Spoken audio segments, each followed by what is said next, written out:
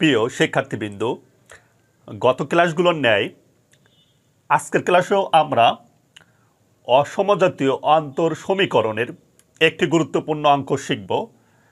আজকের ক্লাসে আমি যে অঙ্কটি শিখিয়ে দেব, এই অঙ্কটি বিগত বছরগুলোতে বোর্ড পরীক্ষায় একাধিকবার এসেছে। প্রশ্নটি লক্ষ্য করো। প্রশ্ন 1, নিচের অন্তর সমীকরণের সমাধান করো। দেখো, একে বলা হয়েছে 5yt + 2yt - 1 -140 = 0, y0 = 30। গত ক্লাসগুলোতেও আমি এই ধরনের একটি অঙ্ক শিখিয়েছিলাম, হুবহু এইরকমই, বাট এখানে ছিল শুধু 40। আশা করি মনে আছে। ওকে, 2-এ বলা হয়েছে t = 0 এবং t = 1 ব্যবহার করে সমাধানটির শুদ্ধি পরীক্ষা করো। অর্থাৎ আমরা যে একটি সমাধান বা নির্দিষ্ট সমাধান বা দামের সময়পথ পাবো, সেইটিকে আবার শুদ্ধি পরীক্ষা করতে হবে।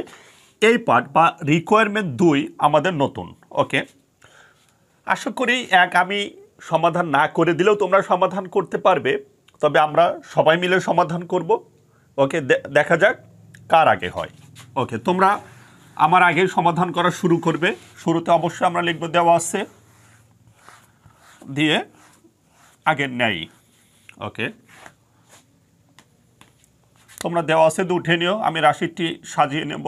অতএব 5yt + 2yt - 1 সমান কত? 140। এটি হলো সমীকরণ 1। এখন আমরা লিখব, আমরা জানি সাধারণ সমাধান, জেনারেল সলিউশন যাকে বলা হয়, সাধারণ সমাধান yt = yc + yp। আশা করি তোমাদের মনে আছে। এখন আমরা লিখব yc নির্ণয়। লিখে আমরা লিখব যে 1 নং সমীকরণের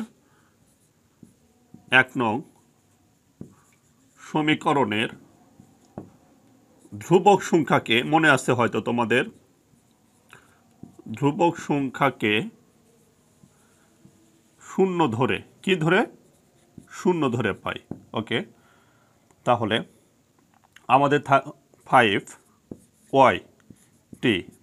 2yt - 1, এই ধ্রুবক সংখ্যাকে আমরা শূন্য ধরব। সমীকরণ 2। ওকে, পূর্বের ন্যায় সমাধান করব। পূর্বে যেভাবে শিখিয়েছি হুবহু একইভাবে আমি অঙ্কটি সমাধান করে দেব। তারপর লিখব যে মনে করি বা ধরি, তোমরা যা ইচ্ছা লিখতে পারো, মনে করি বা ধরি। মনে করি আমরা ধরব yt = abt এবং yt - 1 = abt - 1। ওকে, এর মান আমরা 2 নং সমীকরণে বসিয়ে তোমরা লিখে নিবা। ওকে, তাহলে বা 5, এখানে ytর মান আমরা ধরেছি a b t যোগ 2, yt - 1 এর মান হলো a b t - 1 সমান 0। ওকে, বা 5 a b t সমান, এই সাইডে প্লাস আছে, ওই পাশে দিয়ে দিলে মাইনাস হবে, 2 a b t - 1। ওকে, আমি উপরে লিখলাম, তোমরা উপরে লক্ষ্য করো। তারপরে এখানে 5 a b t যেমন আছে তেমনই লিখব। আর এটি ইন্টু আছে, এই পাশে নিয়ে আসবো। গত ক্লাসগুলোতে আমি একাধিকবার শিখিয়েছি। a b t - 1 সমান অবশিষ্ট এখানে -2। ওকে, এ কেটে যায়, তাহলে 5 ইন্টু, আমরা এখানে বেজে b কমন নেব, তাহলে t, এখন চিহ্নের পরিবর্তন হবে, এখানে আছে +t, এখানে হবে -t, এখানে আছে -1, এখানে হবে +1 সমান -2। দেখো, বা এইটি কেটে যায়। ওকে, বির উপর 1 মানে বি হয়, অতএব বি সমান -2/5। ওকে, আমরা যদি ভাগ দেই 2/5 আমাদের হবে 0.4 -0.4, এখানে লেখা যায় -0.4। আর আমরা জানি এটি মানে লেখা যায় যে ওয়াইটি সমান, এটি তুমি লিখতে পারবা ওয়াইসি। ওকে, বা তুমি ওয়াইটি এখানে না লিখে শুধু ওয়াইসি দিতে পারবা। দিয়ে আমরা এখানে মান বসিয়ে দেবো। দেখো এ বির মান বের করেছি আমরা -0.4। ওকে, তার উপর পাওয়ার হলো 3। আশা করি তোমাদের এক বিন্দু প্রবলেমও হয়নি। ওকে, তারপর আবার লিখব যে আবার ধরি, প্রথমে ওয়াইপি নির্ণয় লিখতে হবে। ওয়াইপি নির্ণয় লেখার পর লিখতে হবে ধরি, কত ক্লাসেও শিখিয়েছি। এবার ধরবো ওয়াইটি সমান কে এবং ওয়াই টি মাইনাস 1 সমান কে। তুমি কে এর জায়গায় যে কোনো কিছু ধরতে পারবা। এর মান আমরা এখন বসিয়ে দেবো 1 নং সমীকরণে বসিয়ে। তাহলে 1 নং আছে 5, এর মান হলো কে প্লাস 2 কে সমান 140 বা 7কে সমান 140। অতএব কে সমান 140/7, তার মানে 20। অতএব এটি মানে লেখা যায় কে সমানই ওয়াইপি, আর ওয়াইপি মানে আমাদের কত 20। ওকে, এখন আমরা সাধারণ সমাধানের সূত্রটি আমরা লিখে মান বসিয়ে দেব। অতএব সাধারণ সমাধানের সূত্রটি লিখব। ওয়াইটি সমান ছিল আমাদের ওয়াইসি প্লাস ওয়াইপি। ওকে, ওয়াইসির আমরা মান বসিয়ে দেব। ওয়াইসি ছিল আমাদের এ ইন্টু -0.4t প্লাস ওয়াইপি আমরা বের করলাম কত 20। যদি বলতো সাধারণ সমাধান বের করো, এখানে সাধারণ সমাধান হয়ে যেত। মান বলছে সমাধান করো। সমাধান বলতে এখানে বোঝানো হয়েছে নির্দিষ্ট সমাধান। সমাধান বলতে কি সমাধান? নির্দিষ্ট সমাধান। ওকে, তাই আমরা নির্দিষ্ট সমাধানের জন্য অবশ্যই আমাদের সাধারণ সমাধানের এই এর মান বসিয়ে দিতে হবে। এর মান আমরা বসিয়ে দেব এইভাবে যে টি সমান 0 হলে দেখো ওয়াইটি সমান y0, আর y0 মানে কত 30। অর্থাৎ আমরা এখানে বসিয়ে দেব এই পাশে দেখো ওয়াইটি 30 সমান এ যেমন আছে তেমনই -0.4 টির মান ধরেছি 0 যোগ হলো 20 বা 30 সমান এ -0.4 উপর 0 মানে অন দেওয়ার প্রয়োজন নেই প্লাস 20 বা এ যোগ 20 সমান 30 বা এ সমান 30 মাইনাস 20, অতএব এ সমান 10। আমরা এটি 3 নং সমীকরণ দেব। ওকে, আমরা লিখব এর মান 3 নং সমীকরণে বসিয়ে। অতএব ওয়াইটি সমান এর মান হলো আমাদের 10, তারপরে -0.4 তার উপর টি প্লাস 30। ইহা নির্ণয় দামের সময় পদ বা নির্দিষ্ট সমাধান।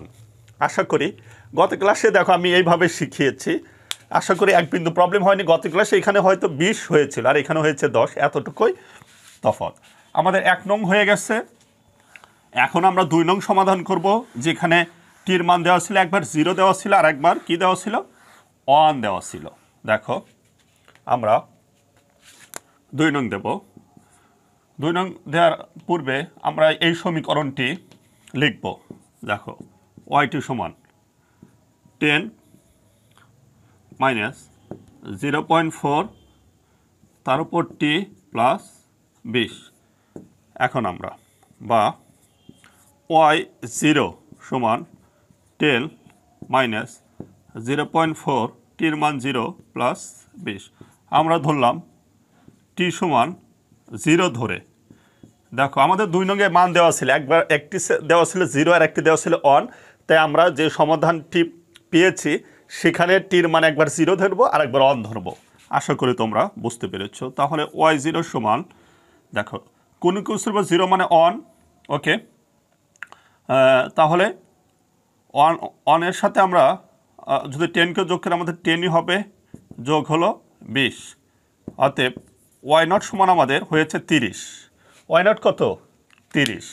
আবার এখন t সমান 1 ধরে কি ধরবো আমরা? 1 ধরবো। তাহলে এখানে 1 দিয়ে দাও, এখানে 1 দিয়ে দাও, এখানে 1 দিয়ে দাও, ওকে।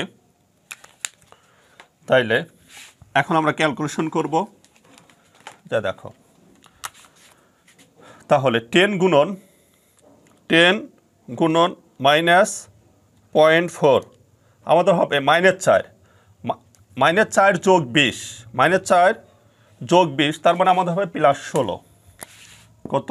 16 হবে। এখানে ক্যালকুলেশন করলে 16 হবে।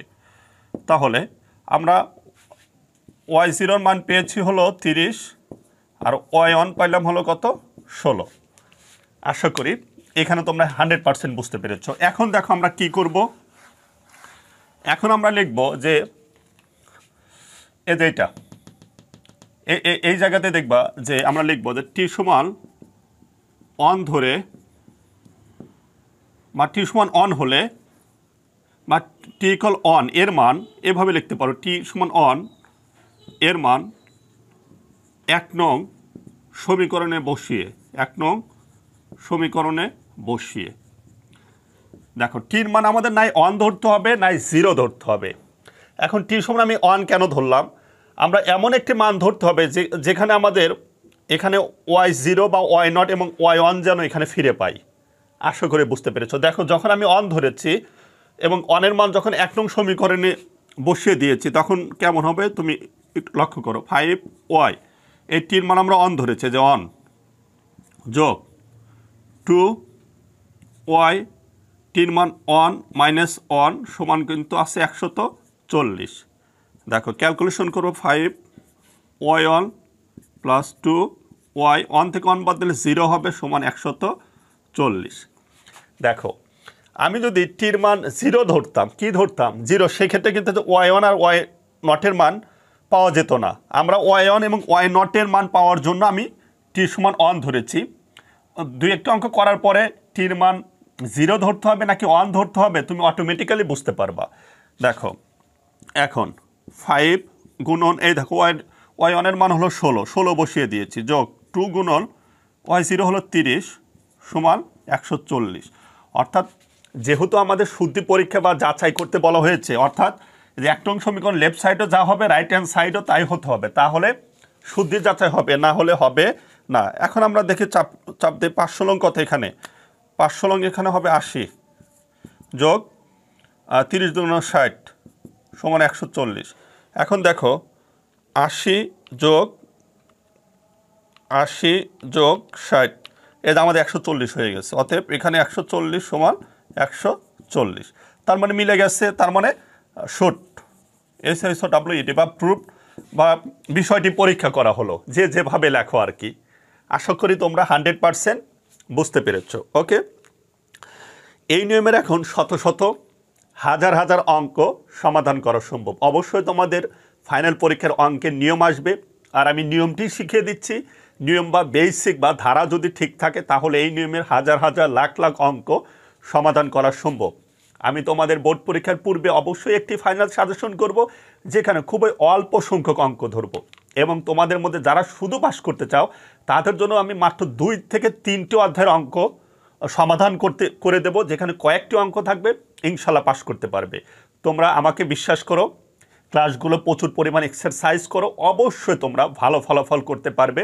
শুধু একটি অনুরোধ থাকবে, আমার ক্লাসগুলো ভালো লাগলে অবশ্যই কিন্তু তোমাদের বন্ধু বান্ধবীদেরকে এই বিষয়টি শেয়ার করবে। আর তোমাদের মধ্যে যারা এই ফুল পেইড কোর্সটি ক্রয় করবে তাদেরকে আমরা একটি গ্রুপের আওতায় নিয়ে আসব, যার ফলে ভুলেও যদি কোনো ক্লাস বুঝতে প্রবলেম হয়, হতাশ হওয়ার কিছু নেই। গ্রুপে কথা বলে সঙ্গে সঙ্গে সেটি সমাধান করে দেওয়া হবে। অর্থাৎ অল্প সময় এবং স্বল্প খরচে তোমরা ঘরে বসে থেকে পড়াশোনা করতে পারবে, যেখানে প্রাইভেট কোচিংয়ের চাইতে 1000 গুণ বেশি সুবিধা পাবে। অবশ্যই যে সকল পাঠ্য বইয়ে অঙ্ক নেই, বর্ণনামূলক প্রশ্ন রয়েছে, সেই বইগুলো বছরের শুরু থেকে পড়বে। বিগত 3 থেকে 5টি বোর্ডে যে প্রশ্নগুলো এসেছে সেইগুলোই তোমরা পড়বে, ইনশাল্লাহ তার মধ্যে থেকে কমন পাবে। আর বোর্ড প্রশ্ন কমন না যদি পড়ে, সেই ক্ষেত্রে হাজার হাজার প্রশ্ন পড়েও কমন পড়বে না। আর তোমাদের যে কোনো মুখস্থ রিলেটেড পাঠ্য বইয়ের প্রশ্ন যদি কমন না পড়ে বোর্ড পরীক্ষায়, তারপরেও তোমাকে ফুল অ্যান্সার করতে হবে, তাহলে অবশ্যই একটি ভালো রেজাল্ট আসবে। পরবর্তী ক্লাসে আমি অসমজাতীয় অন্তর সমীকরণের আরও 2-1টি গুরুত্বপূর্ণ অঙ্ক শিখব। আল্লাহ হাফেজ।